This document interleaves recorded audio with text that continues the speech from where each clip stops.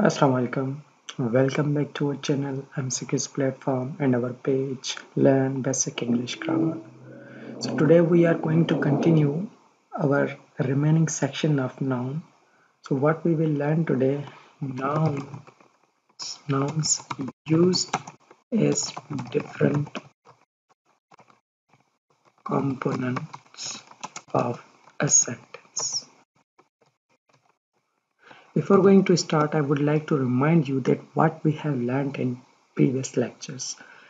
In initial lecture, we read about parts of speech. Secondly, we go through about the noun and then the types of noun. Types of noun had two parts. In first video, we read about four types, and in the last video, we read about five remaining sections or types of the noun.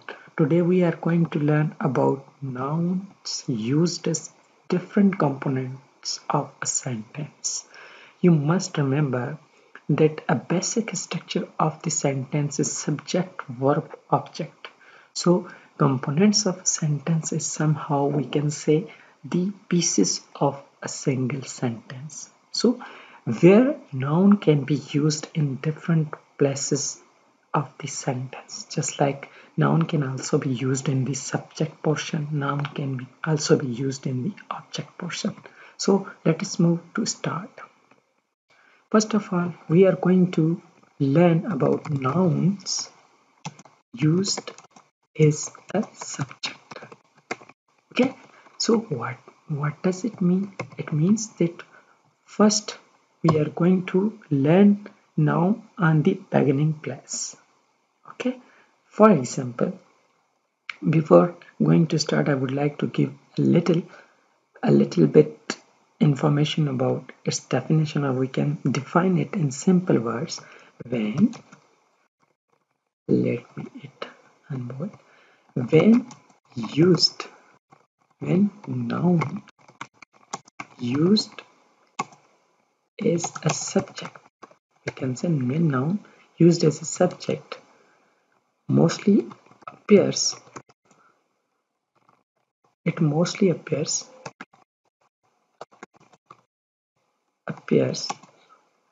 at the beginning of a sentence. Okay, it can be identified. Then it can be identified as by asking the question who. Now let me give you one example, then you can understand this, what we can say, this definition. For example, examples.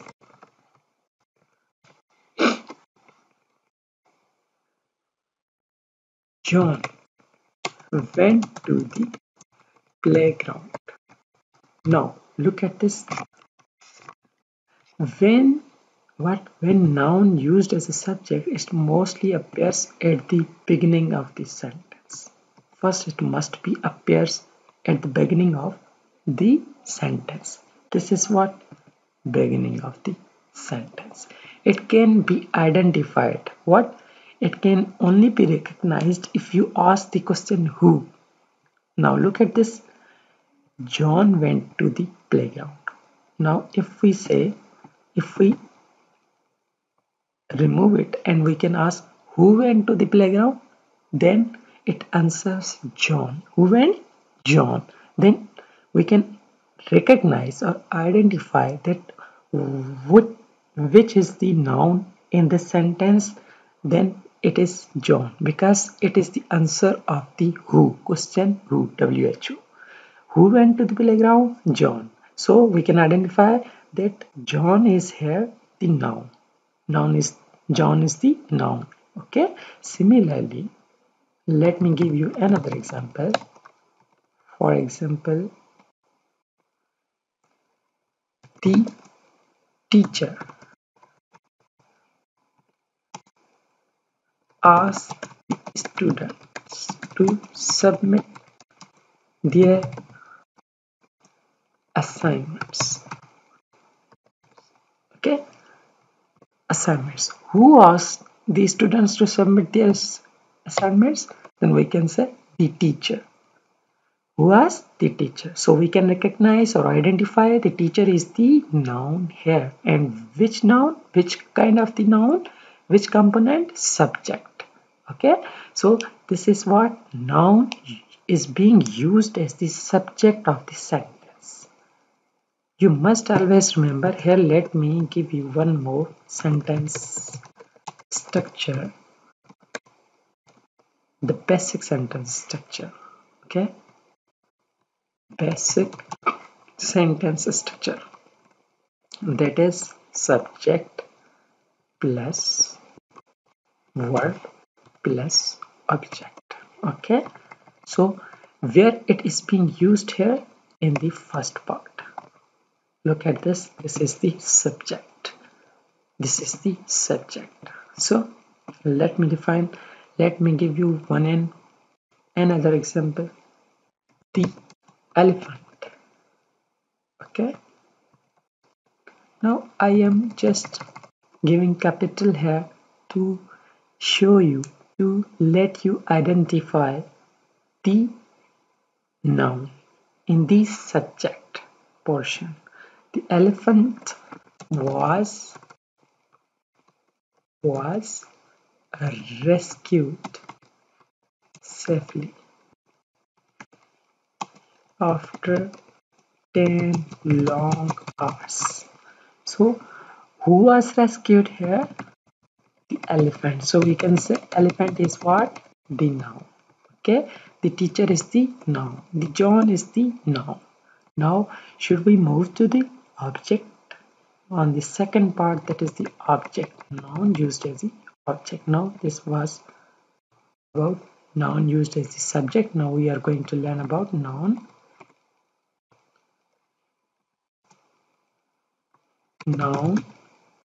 used as an object.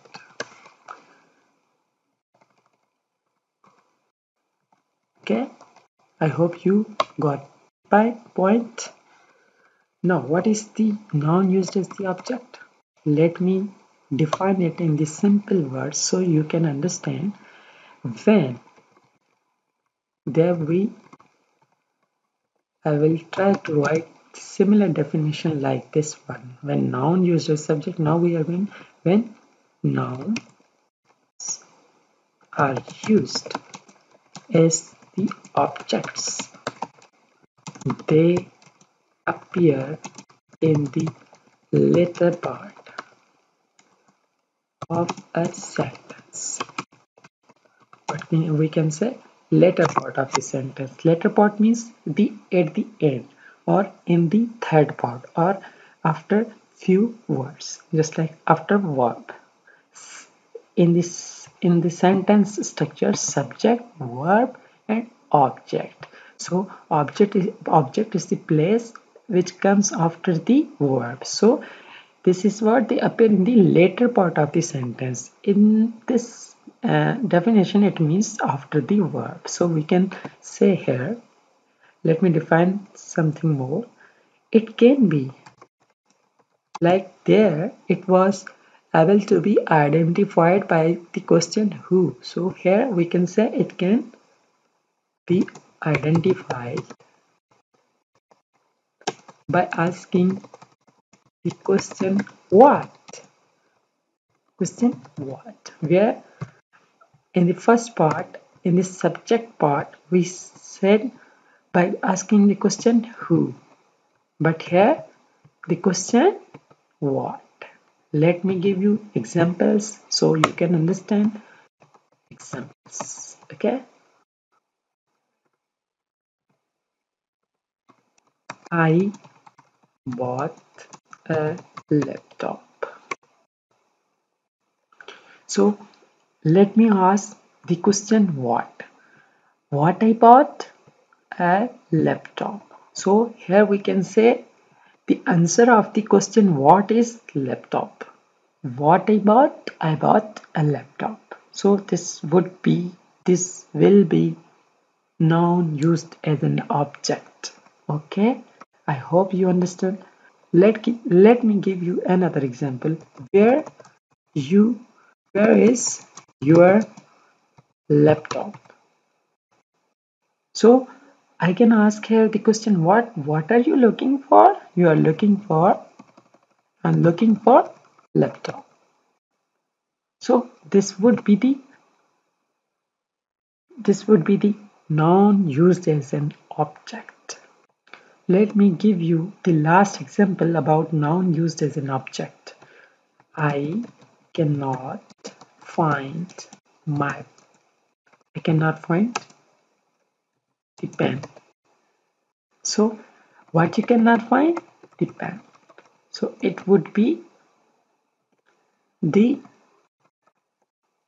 noun used as an object. I hope you understood about the noun used as an object. So noun used as different components of a sentence. First component we used as the subject, and then we read about as an object. Now let me give you another concept about the direct object and indirect object. So let me now nouns used as a direct object. I hope you understood both concepts, previous two concepts. I hope you understood two previous concepts. Now you are going to learn further detail about the direct and the indirect object. Okay? For example, what is the concept of direct object and indirect object? First, we are going to read about direct object, then we will read about the indirect object. So, for example, you can identify a noun used as a direct object by asking the question what.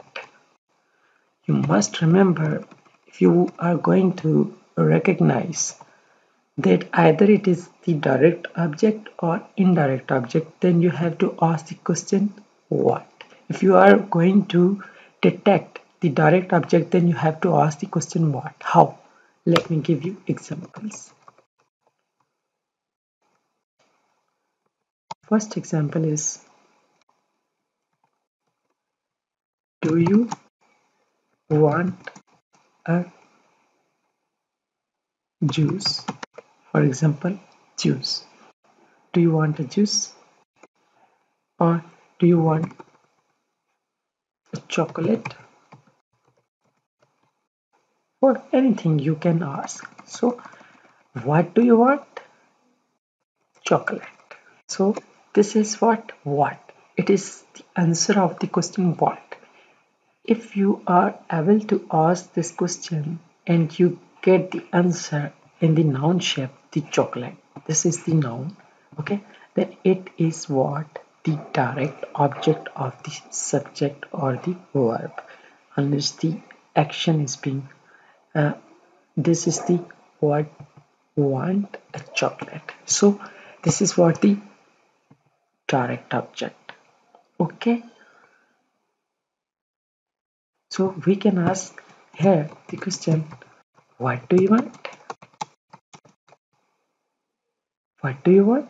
Then you can say a chocolate. So whenever you are able to get the answer in a noun shape, then it would be chocolate or noun, and it is the direct object. Let me give you another example. I loved my dress. Okay, so what did you love? What did you love? Then the answer would be my dress. My dress. So it is what? This is the, we can say this is the noun and it is used in the object section. So it is being answered by the question what. So it can be called as the direct object. When I am going to give you the definition of the indirect object along with examples, then you can differentiate between both these two concepts so you would understand better. Now let me give you noun used as an indirect object.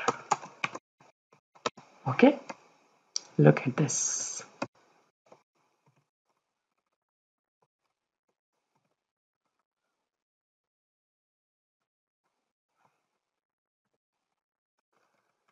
Now let me define it.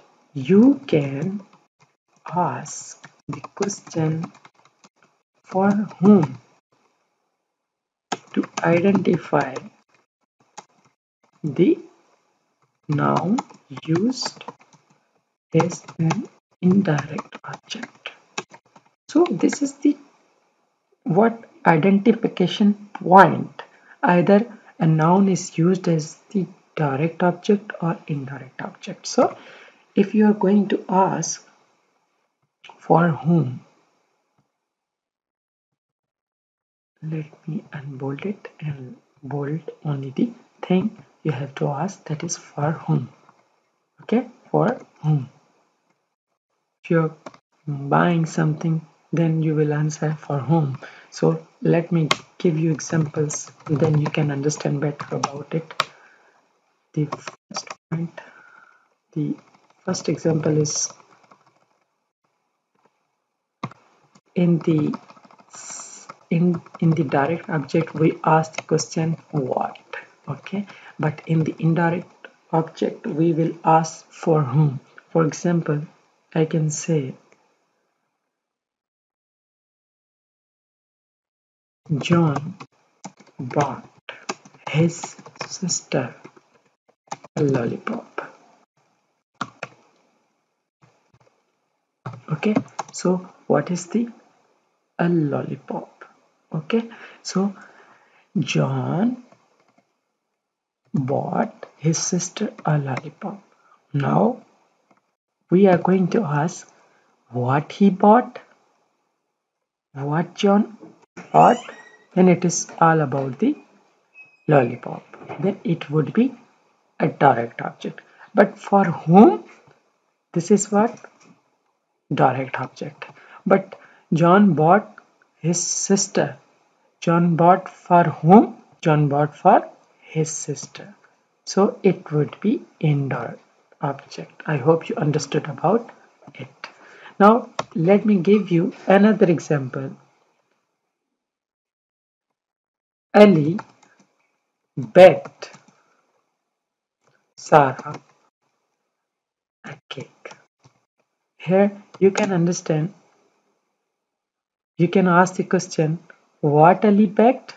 A cake. Let me give what Ali baked, then a cake. It would be direct object. And for whom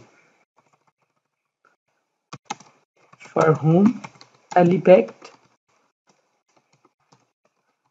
then it would be for Sarah. Sarah would be indirect object. Okay, so I hope you understood about it. So I hope you understood about both of these concepts and the above concepts about the noun used as an object and noun used as the subject. Now give me another example, another concept about the complements. Noun used as a complement. So complement, before going to understand about the subject complement and object complement, you must have information, you must have description, you must have definition about the complement. We can search it on the Oxford Advanced Learners Dictionary, where it has been defined that complement is something added in a word in a noun to give it further information or to make it more attractive. So when you are going to add information for anything, for a word, for a person, then it would be a complement. So for making it attractive, so we can say complement. Here first let me write the concept name nouns used as a subject. Complement is a complement. Okay, so this is the name of the concept we will learn today. Noun used as a complement. So first, when a noun is used, let me define it. Okay, when a noun used when a noun is used as to modify or describe another noun, it acts as a complement. When a noun is going to modify or describe another noun, then we can say it is acting as a complement. For example, first we are going to define noun used as a subject complement. First part is the subject complement. Okay, this is what subject complement. So first subject complement. Okay, so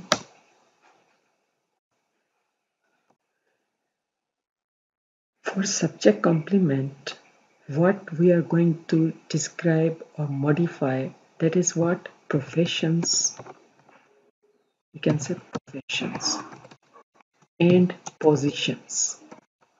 Sorry, professions and positions can perform the role of a subject complement. So we can say when we are going to add a profession or position of a person, then that position or profession would be counted as the complement or the subject complement. How? For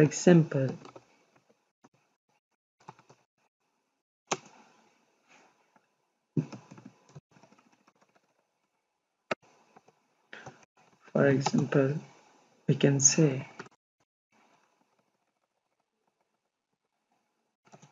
my brother is a doctor. So my brother is a doctor. So what is his position or profession? What is his profession? Doctor. So doctor is the complement of the subject and it is referring to my brother. It is providing the information about the brother and it is coming in the portion of the subject. Okay, so it is describing who? My brother. So this doctor is the profession and it is the complement, subject complement, because it is giving the information about the subject. My brother is the subject, so it would be counted as the subject complement. Okay, similarly we can say Jawaharlal Nehru was the first prime minister of India, for example. Okay, so Jawaharlal Nehru is the person coming in the subject portion, was the first prime minister of India. So here the profession or the position is the prime minister. So it is giving additional information about Jawaharlal Nehru. So it is called as the subject complement. Complement we understood about the describing or modifying a noun. So it is modifying whom? Jawaharlal Nehru. So it is called as complement. Which portion? Subject complement. Now we are going to learn about the object complement. Okay. Noun, nouns used as an object complement.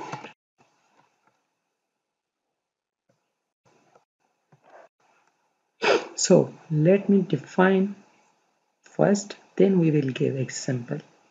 Okay. For example, objects. Object complement are nouns that follow the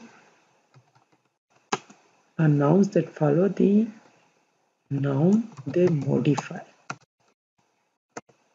Okay, and it would consider names, professions, and positions can perform the role of an complement. There we learn about the only position and profession. Here we can say name, professions, positions. Okay, and object complements are nouns that follow the noun they modify. It means only they following the nouns they modify. For example, let me give you examples, then you can understand better. Examples here. The first example, we named our dog. We named our dog Shell. For example, we named our dog Shell. So here we can say dog is already an object. Okay, and it is additionally defining the name Shell. Its name is Shell, so it would be counted as the object complement.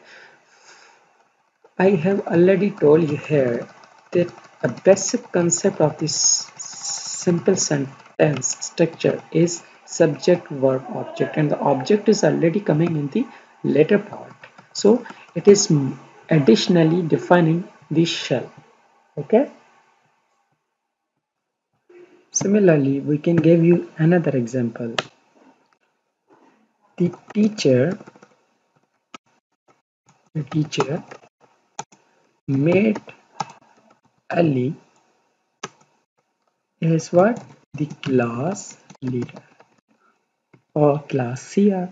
So here class leader is modifying whom to Ali. So it would be complement, and it is complement coming in the portion of the object, so it would be called as the object complement.